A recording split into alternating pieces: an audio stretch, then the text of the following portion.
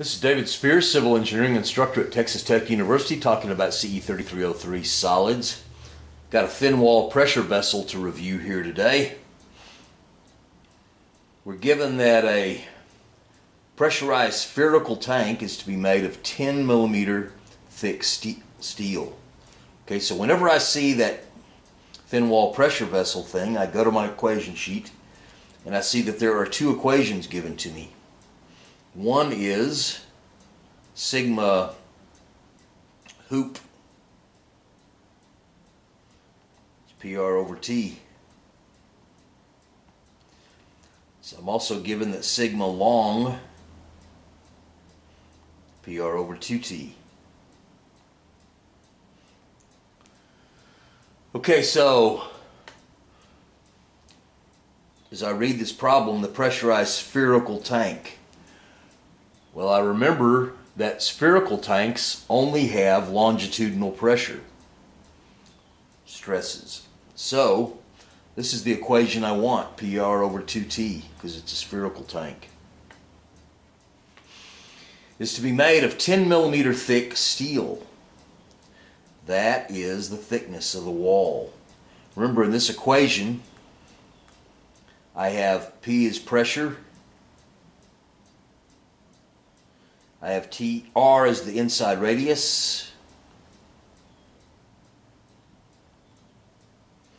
and on the bottom I have the wall thickness.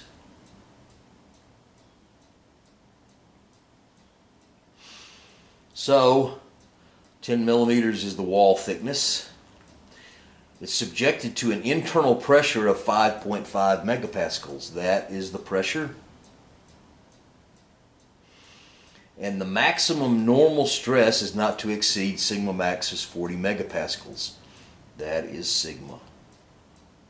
That's the allowable in the walls. So question 13 is determine the outside diameter of the tank to the nearest 10 millimeters. So now I'm thinking, something's up, because they want outside diameter. My equation involves radius. So I'm going to have to think about this. Okay, so first thing I want to do is rearrange the equation to say that the radius is equal to 2 times the thickness times the normal stress in the walls divided by the pressure. Okay, what do I know? I know the thickness. First I've got 2, and then I've got the thickness in millimeters. Then I've got an allowable normal stress of 40 megapascals, which is a Newton per millimeter squared, since I like working in millimeters and newtons. And then I have the internal pressure in the tank, which is also megapascals, and it's 5.5. So I've got newtons per millimeter squared on the bottom. So those cancel each other, and I'm left with millimeters, which is what I want. So I calculate that number, and I get 145.5 millimeters. That's the inside radius. Now I'm asked for a diameter, the outside diameter. So the diameter is going to be twice the radius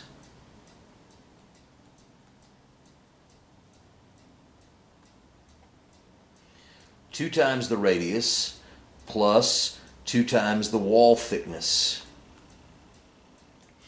because I've got the radius,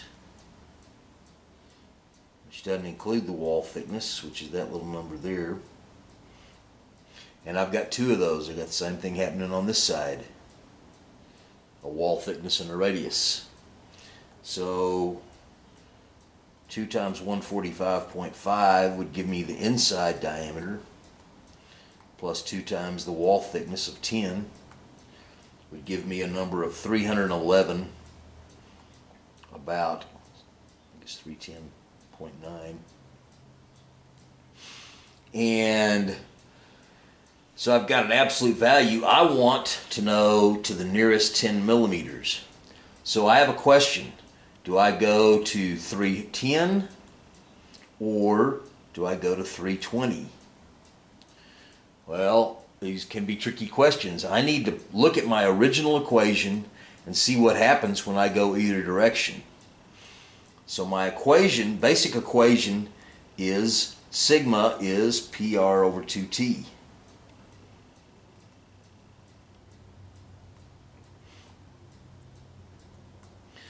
So think about it. The number I'm thinking about is the radius. As I change the radius, as the radius gets bigger, you know, you think, well, make it bigger, make the tank bigger, make the radius bigger. Well, if you make R bigger, if this increases, then that increases the stress. So you can see going bigger is the wrong way to go. Plug the numbers in if you want to and see what happens. If I go to 320, then I would be saying my radius is, inside radius is something like 150. And so plug the numbers in. The pressure is 5.5. The bigger radius would be like 150 if I go bigger. 2 times 10. And I get a stress bigger than 5.5. I'm bigger than 40 megapascals. I think it's like 41 or something. So that's clearly the wrong way to go. So I need to think about it. If I make the radius smaller, that makes the normal stress smaller. And so that's the way I want to go. 310 instead of 320. So that's the correct answer. 310 millimeters.